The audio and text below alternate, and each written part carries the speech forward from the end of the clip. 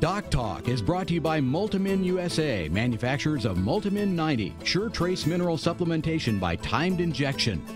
Hi there folks, welcome to DocTalk. I'm Dr. Dan Thompson here from the College of Veterinary Medicine at Kansas State University.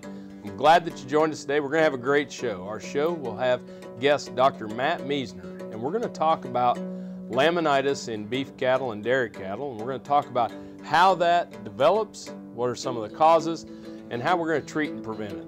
Thanks for joining us today, and we look forward to having a great show. We're cow-calf producers from northeast Colorado. We run about 300 commercial cows and calves and sell them at the sale barn in October. Since we've been given Multimin, our reproduction rate is about 95%, which is pretty good for grassland, and we run bulls and we do not AI. That means an extra 15 calves at sale time. We've been using the Multimin product for 3 years. We are really happy with it and recommend it to anybody in this business. Closed caption brought to you by AgriLabs, the perfect pairing of performance and value. This segment is brought to you by Norbrook Laboratories, manufacturers of Normycin LA, Normectin Plus, 1%, and Poron, the practical choice for your herd. Matt, welcome to the show. Glad to be here. Folks, this is Dr. Matt Meisner, and Dr. Meisner is an associate clinical professor here at the Veterinary Health Center at Kansas State University's College of Veterinary Medicine. He is boarded in internal medicine, and you do a lot of things here at school. Teach, research, clinics. Yeah, What's your favorite part? A lot of clinics, and actually probably one of my favorite things is trying to figure out lame problems in cattle, various ones. And so that's kind of the thing that we have here as a service that we provide, and try to do a really good job of that. It's a pretty common problem all the way around. Sure. And today we're going to talk about laminitis, which, a lot of people, some people know what it means. A lot of people have probably seen it and didn't know that's what it was. I think that, I think what happens a lot of times is try to get simplified. It's such a more of a syndrome than anything, and bunch of different causes, and I think a lot of horse people recognize it really more commonly than in cattle, but we see it in various forms, and it's a really complex problem, and it's things that make careers out of researchers for decades, and so it's really technical, but I figure we can try to make some light of it here today and talk about it in cattle. Well, I think that it's something that has made the news, whether we're talking about beta agonists or we're talking about dairies or different things. Lots of cattle get laminitis, and so let's just start out by talking about what it is. Well, I brought a prop here. It was actually a dog rawhide chew that I found some pathology in after my wife brought it, and I stole it from the dog. But what we're talking about, we got laminitis, is we're actually talking about the area right between the coffin bone and the hoof wall. The capsule down here, and that all is suspended, and it's a really technical bunch of physiology that goes on there, blood flow and whatnot. And when we get laminitis, not necessarily inflammation, but that blood flow gets disrupted, and then we start seeing growth defects like this hoof wall here, stress rings. Hold that thing up here just a little bit. I'll hold it for you and you can point. But stress rings and all kinds, so you can see how this toe is grown abnormally, and something went on with this foot, with this bovine here, and we can see that hoof is certainly not healthy, and it's long. It's really long and overgrown in turn, and so suspect of laminitis or disruption of that layer. And the best way to kind of describe that the most commonly is to think of Velcro. So Velcro basically keeps this hoof wall onto that bone, but it's all a whole network of blood flow and metabolic things that keep that there. So when the Velcro gets disrupted, then this bone floats inside that hoof. Correct. Yeah, you get swelling and disruption of that blood flow. So laminitis, the lamina is that Velcro. Correct. And then itis. Something wrong with it. Something wrong with it, because it's really actually not inflammation all the time, but it's certainly abnormal tissue there. Cool. Well, it's time for us to take a break. So we'll leave you for a minute, but when we come back, we're going to continue talking about laminitis, some of the things that you can do to see the anatomy and the clinical signs. You're watching DocTalk, and we're sure glad that you joined us. This segment was brought to you by Brute Cattle Equipment, makers of the Brute Stealth Hydraulic Chute. If the chute fits, swear by it. Visit our website for more information. And by Lalaman Animal Nutrition, dedicated to the development and production of natural and differential solutions for animal nutrition. It takes vision, dedication, hard work. It takes knowing who you can trust. At Zinpro Corporation, we have more industry-endorsed research behind our trace minerals than any other company. Proof that our patented performance minerals help improve overall animal health and performance. Lots of companies make claims. At Zinpro, we generate results. Dr. Dan here. Whether I'm driving up and down the roads covering the state of Kansas, or I'm getting between Riley and Manhattan for my job, I'm driving a Ford truck. I'd like you to come out and visit my friends here at Dick Edwards Ford.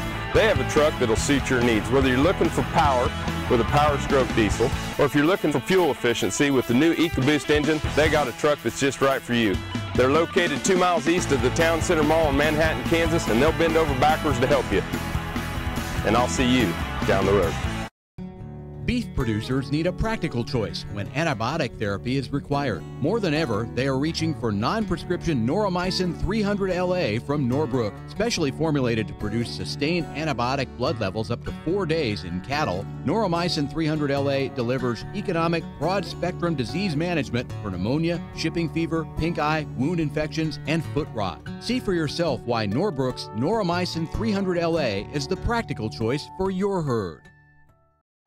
American innovation is being driven in places you might not expect by people like Brent Hayek, an Oklahoma family farmer, who recently set a world land speed record in a Ford Super Duty pickup truck powered by renewable B20 biodiesel. Advanced performance is here, now, putting America on the fast track to more jobs and energy independence. Biodiesel, America's advanced biofuel. Getting ready to work cattle for pre-breeding and calf vaccinations? There's no better time to use a safe, modified live virus vaccine to prevent BRD. Titanium provides the correct equation for BRD with its excellent safety profile and a strong response and long duration of immunity. Ask your veterinarian about modified live virus vaccines and the 8 convenient combinations of titanium for the perfect pairing of performance and value. This segment is brought to you by Rotomix, manufactured in the USA and designed for feeding performance in the feedlots, beef production, dairy, and cow-calf operations. Folks, welcome back to DocTalk. I'm Dr. Dan Thompson here with my guest, Dr. Matt Meisner, who is an associate clinical professor in the Veterinary Health Center here at Kansas State University. And the Veterinary Health Center is really our hospital, the veterinary hospital here. And so you see cases from all over the place, local cases, referred cases. Sure, and we see, like I've sometimes have cattle drive clear from Montana. So it's kind of an interesting job, and I really enjoy it. And well, first of all, we're lucky to have you at K-State and to have the type of reference that you are and bovine practitioner here for the state of Kansas. And I appreciate what you do. But we're talking about laminitis, and let's talk about what are some of the clinical signs you'll see. Some of the clinical things, everybody thinks of the acute form of laminitis where they're really painful, really sore. Cattle you'll see down on their front legs, walking on their knees, or crawlers, sometimes they're called. And that's the acute form is things we think of in horses where they're acutely, severely sore from that inflammation in that lamina or swelling in that lamina. Something hurts. Then in the other side, we see subacute forms where they're talked about in dairies where we've got something that's smoldering and they're walking on eggshells. And they're not severely sore, but they're sort of dancing along, shifting back and forth. And then we even have chronic or subclinical forms where we don't recognize a lameness, but we recognize the laminitis or laminar disruption when we're looking at their feet. And so we see widening of areas of the foot, or we see stress rings in the hoof wall. So those would be clinical things that we see. The subclinical forms also affect production parameters, milk production, feed consumption, growth rates, those kind of things. So those might be the clinical things that we're seeing. Some of those chronic ones, that always bring back memories from as a kid or even now, is the old Shetland pony or the cow that gets the elf shoe looking like growth of the hoof, and so those are some of those chronic founder or laminitis issues that keep occurring. Sure, we just talk about another term right there. Founder would be something that some of the folks might recognize more commonly than laminitis, and that's what we see as hoof growth defects, and that's all disruption of that connection on the bone. And so those might be the clinical things that we recognize in various forms, and then we kind of get into some of the causes of those. Yeah, what are some of the causes of them? In cattle, probably one of the more common things is an acidosis or rumen acidosis. So a feed induced sudden onset, sudden change in feed, proteins to carbs. Those would be the big thing there. We get some sort of lactate productions.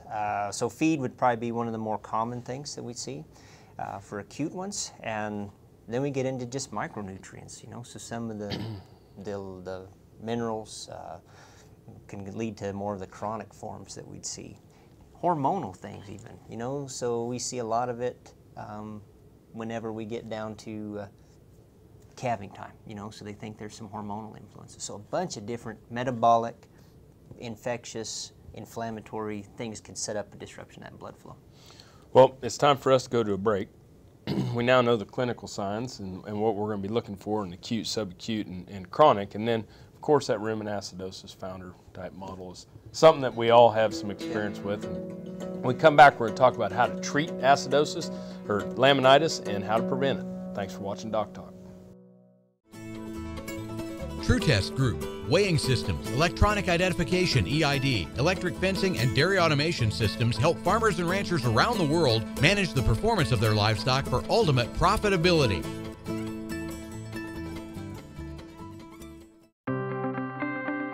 I've always had an interest in care for the animals and their well-being. Really what we want to do is work hard to eliminate as much feedlot lameness or beef cattle lameness as possible. How we feed a cow on a daily basis can not only have daily effects, but they can also have long-term effects on claw health, reproductive performance, mammary health, all of those factors as we look at the inputs and the response that the animal has to what we feed them. When animals have adequate intake of effective nutrients, we take care of the immune system and performance follows. It's important that the consumers understand our dedication to the well-being of these animals.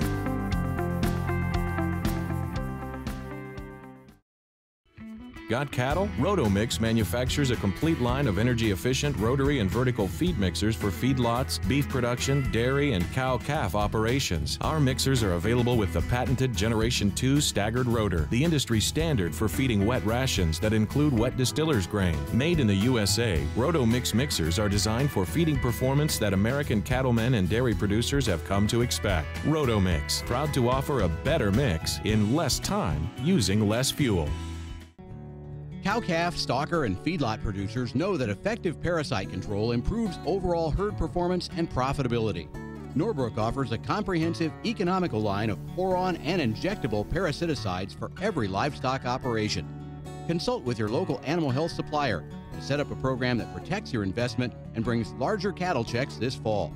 See for yourself why the Noromectin line from Norbrook is the practical choice for your herd. This hog is Hanover hoof for meal made from U.S. soybeans. Now, one hog isn't that impressive, but suppose we add another, and another, and another. Before long, you've got billions of hungry customers around the world all clamoring for the same thing. Our soybeans. Learn more about the billion-dollar appetite of animal agriculture at BeyondTheElevator.com. Brought to you by America's soybean farmers and their checkoff.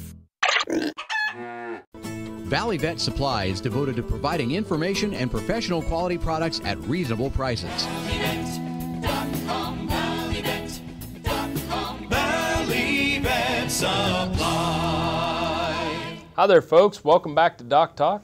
Matt, thanks for being here today. Folks, this is Dr. Matt Meisner, and he is a boarded internal medicine specialist in the Veterinary Health Center here at Kansas State University, where he is an associate clinical professor. And we've been talking about laminitis in cattle. Whether it's beef cattle or dairy cattle, we see laminitis, and we talk about anatomy, clinical signs, and causes. But what are we going to do after they get it?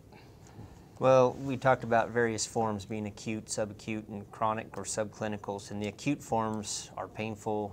There's swelling. There's a lot of things going on that you treat, in particularly with anti-inflammatories, and trying to get on top of those. And actually, if you can get them early enough, there's some suggestion that you might be able to give some antihistamines for some of those things. Other steroids and others might actually be detrimental to the treatment. But what you're trying to do is slow the inflammation or improve blood flow and figure out what the problem was. So the acute forms and acidosis. So what are some of the NSAIDs or some of the treatments that you're specifically? We're talking about like the flunixin, meglumine, those kind of things. Banamine. Some people would say some aspirins as well. Okay, and basically just kind of slow some of that and improve blood flow. Antihistamines, there's not a lot available for cattle, but there's a few out there that you can do. But those have to be done almost before it starts. Right, because of the histamine release. Sure. Then you mentioned some that might be counterproductive. What are some of those products? Some of the things like actually steroids. So dexamethasone. There's a lot of stresses that go on with this condition anyway, and so that might exacerbate some of that in some situations. So cool. More pain control and support. What about the subacute or subclinical? Well, the subacute ones usually are recognized. There's a lot of times they'll get better on their own, but they might lead to ideas going towards prevention. You know, so those are the ones that lead to more ideas on metabolic. That's the reason why they're called subacute. Right. It's because you don't see them. You don't see them, yeah. And then the subclinicals either. And the chronic ones, we see hoof growth, so we have to trim their feet, regularly. You'll see young cattle, young growing cattle that had a little laminitis growing, and they're a constant problem for the rest of their life, where we have to keep their feet trimmed back. And one of them that we have to be careful of is in these bull tests. When we're pushing these bulls so hard, not only on the testicular development, right, but we can wind up with some laminitis in these bulls and no wheels, no calves. Right, exactly. And that's part of my breeding Sentinels exam, is to look at their feet closely and see what kind of stressors we've had. But young growing animals have a lot of things going on in their feet too, so we have to be careful not to push them too hard. And a lot of times, whether it's laminitis or bloat or acidosis, these are man-made diseases because of us pushing animals with soluble carbohydrate instead of, we don't have this out on pasture. Right. Not as common. Right. They're actually, that's another technical thing. It's kind of interesting that the things that we've learned in decades, that some pastures actually are kind of risky, but that still leads to an acidosis. It's kind of interesting. But yeah, by far the things that we can prevent and can see, we should try to kind of pay attention to them and watch for clinical signs developing. Very cool. After the break, we're going to talk about prevention of laminitis with Dr. Matt Meisner. This segment is brought to you by Purple Wave Auction, the easiest, most straightforward way to sell used equipment. Purple Wave, straight, simple, sold. This is Agriculture Today from Kansas State University. The makers of the widely used feedlot cattle supplement Zilpaterol, or Zilmax, have ceased production of that beta agonist product. K-State feedlot nutritionist Chris Reinhart notes that by turning to the other cattle finishing beta agonist, Optiflex, feedlot operators have moved forward sufficiently. A number of Zilmax users have switched over to the Optiflex, the competing product. The difficult part of implementation, that investment was made almost a decade ago in terms of learning how to use a feed additive such as Zilmax or Optiflex. And so the transition from one product to the other, I don't believe, was a huge challenge for anyone involved. This is K-State Research and Extension. The Kansas State University College of Veterinary Medicine is a leader in food animal research and education. Our researchers are constantly expanding the knowledge of animal health and food safety. Through the Veterinary Health Center and the Kansas State Veterinary Diagnostic Lab, we provide practical services for animal producers. Home of the Beef Cattle Institute, the college is committed to animal welfare training and research. The Kansas State University College of Veterinary Medicine, knowledge and service for the future of animal production.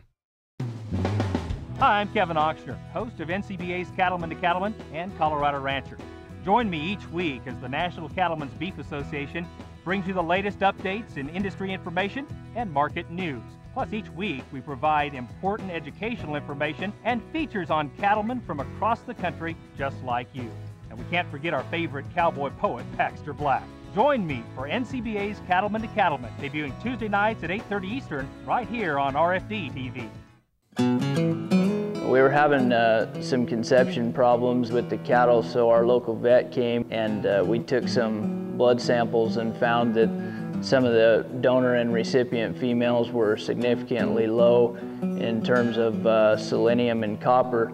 With the use of multi-min, we were able to increase those levels back to a normal level. We've seen a significant increase in our pregnancy rates on our recipient cattle. Valley Vet Supply is devoted to providing information and professional quality products at reasonable prices. Valley Vet Supply. This segment is brought to you by the Beef Quality Assurance Program and the Kansas Beef Council, improving animal care and beef safety for more than 20 years. Hi there, folks. Welcome back to Doc Talk. Dr. Dan Thompson here with Dr. Matt Meisner, and Dr. Meisner is Associate Clinical Professor and Boarded Internal Medicine Specialist here at the Veterinary Health Center at Kansas State University. We're talking about laminitis, and you know, we're talking during the break, and I just brought up some of my experiences with feeding cattle in the high plains, and the cattle that we had the highest prevalence of laminitis on feeder cattle were the cattle that were there the longest, and the ones that ate the most at the beginning of the feeding period and were there the longest. So the cattle of Mexican origin, we would have the highest prevalence of laminitis just due to chronic or long-term exposure to soluble carbohydrate, coming in there at 300, 400 pounds and eating like crazy. And then the Holstein steers that we fed, followed by lightweight beef calves. But those, if I had to pick three groups that I was going to see laminitis in, it'd be 1, 2, and 3 in as far as classes. Sure, yeah, and we see a lot of variation in breed risk, stage of growth risk, time on feed, and so recognizing those potential risk factors is probably the #1 start at preventing it. You know? Absolutely. And so, you know, if we know we're going to have a problem, we predict a problem, then we start looking for the clinical signs we've talked about earlier. We start seeing those problems. We look at the feed, then we start looking back as to what we're feeding, since a lot of times it is dietary, behavioral type problems to prevent it. Footing, we didn't even really get on, like footing and just overall environment. You know, maybe improving some of those things. And in some of the dairy side, we see slatted floors and concrete floors and various things that might set up something like this. Sure, just feed bunks, you know? Just a twisting. Right. Can disrupt that lamina. Twisting, weight, growth, feed bunks. You know what? How are they getting up there, and are they, you know, how readily consumable, or how are they getting to this feed? You know, some of those things. And then we get to some of those other syndromes where we see flaking or stress, and we look at some more of the metabolic, the transitional phases, or the nutrient phases. You know, whether it be selenium, copper, you name it. You know, we can start talking to nutritionists about that. I was going to say, so really the person needs to get with their veterinarian and nutritionist and talk about a plan to prevent this, whether it's on the feed side or on the you know, production side, but also maybe with somebody that's a hoof care specialist. Sure. Yeah, those guys can be valuable. They're seeing them every day, and they can recognize problems. Then everybody gets their heads together and starts trying to figure out the root of the problem. Seen lots of cases and can translate. Right. Appreciate you being here today. Glad to be here. It's great. Folks, thanks for joining us today on Doc Talk, and remember, you know, always work with your local practitioner. If you want to know more about what we do here at Doc Talk, you can find us on the web at www.doctalktv.com, or you can find us at the vet school at www.vet.ksu.edu. Thanks a million for watching Doc Talk today. I'm Dr. Dan Thompson here from Kansas State University, and I'll see you down the road. Closed caption brought to you by AgriLabs, the perfect pairing of performance and value. DocTalk, produced in cooperation with Drovers Cattle Network and Bovine Veterinarian. For more information about this program or previous programs, go to DocTalkTV.com.